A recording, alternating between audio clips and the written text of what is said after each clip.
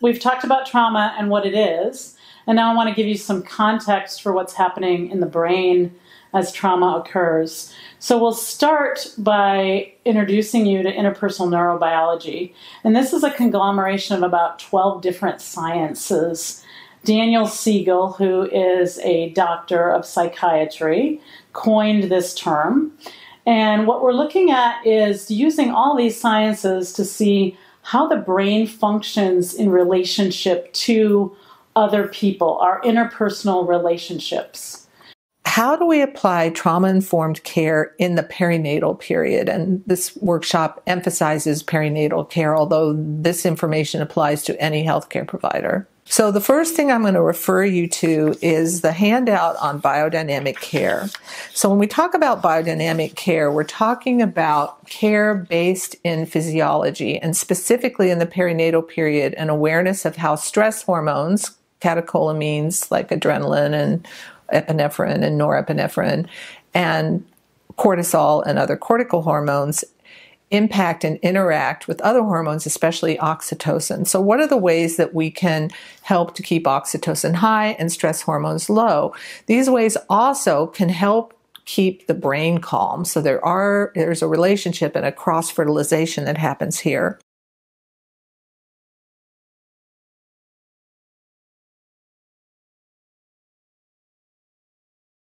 Transfers from planned home births and planned birth center births, which we will call community births, to hospitals happen regularly all across the United States. These transfers happen when pain medication or labor augmentation is needed, or when complications arise. We know that about 11% of all planned community births transfer to the hospital. Transfer to the hospital is not a failed home birth or a failed birth center birth. It's safe and appropriate care for those births that need a higher level of care. When transfer is needed, midwives, emergency medical services, or EMS, and receiving hospital providers like obstetricians and nurse midwives function as a care team whether we recognize it or not. The birthing person and or the baby are cared for by midwives, EMS, and receiving providers, the physicians, nurse midwives, and nurses in the hospital in turn. When we work together smoothly, we can improve outcomes and the experience of care for mothers and babies.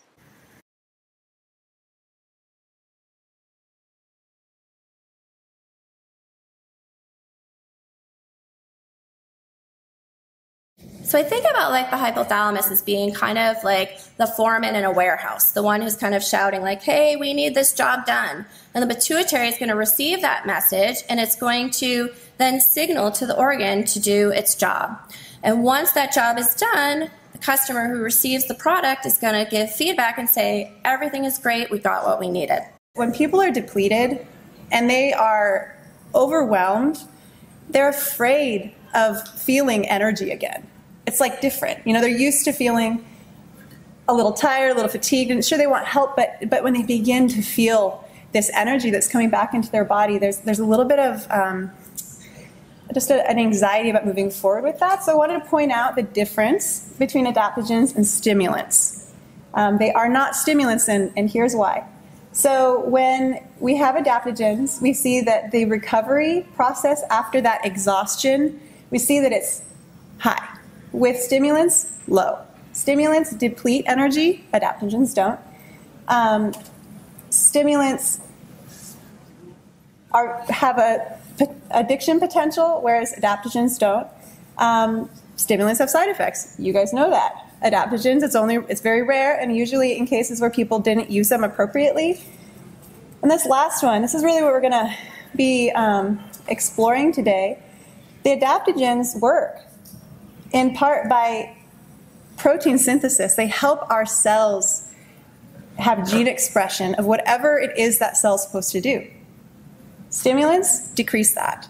So you get this energy, but it's about a cellular intelligence energy and efficiency within the cell, whereas with stimulants, it's superficial and it's very exhausting.